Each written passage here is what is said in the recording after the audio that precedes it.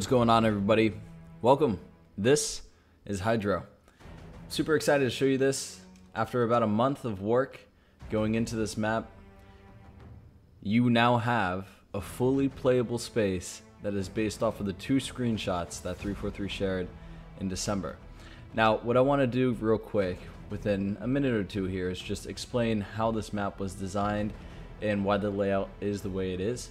So this is a hydroelectric dam. The dam has penstocks that feed into the whirlpool down here, which is generated by the generator and the recharge deck. The boxes and all the other materials that are within the facility are brought in through this garage, right? Just felt like that would be logical to have a part of a facility like this, and there's some really nice aesthetic backgrounds, like environments and whatnot, that you can see when you're in the map. This is the maintenance bay.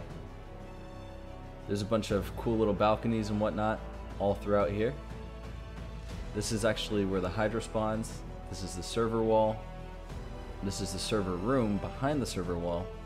And then out here is the outflow of the dam into a river and a nice environment. The entire map was built simply for you guys to have a good time, so I hope you play the hell out of it and really do enjoy it.